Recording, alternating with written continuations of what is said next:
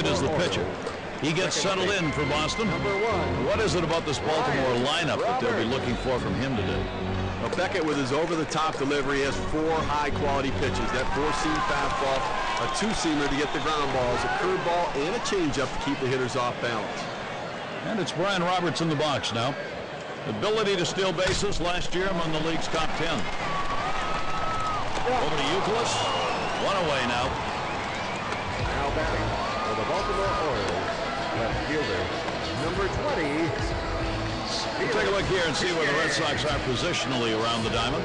So, Steve, any individual standout? Jason Varitek, the captain behind the plate. He's a leader. You can just tell by the way he carries himself. Everybody follows him. And we've got PA batting. Bases empty with 1 away.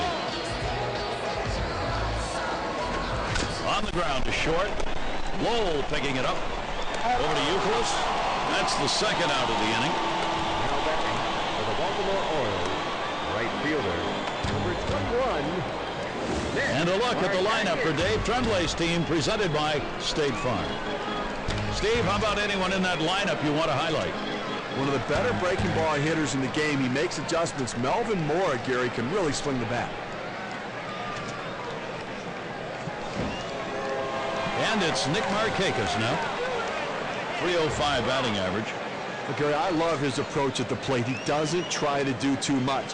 He reacts to where the ball's pitched. He uses the whole field and always looks to make contact.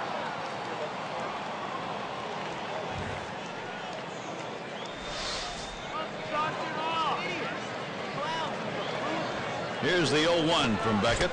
Check swing here. Did he go around? They say no. They're going to look down to third to see if he did. No go is the call, so he'll dig back in again.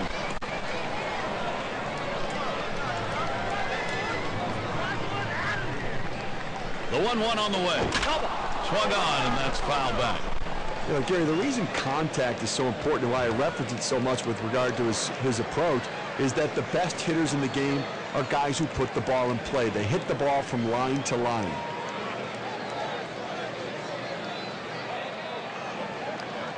One-two pitch coming. Curveball, that tied him up in knots. Swung on and missed. Side retired. In, out of the inning. 6 pitches and it's over.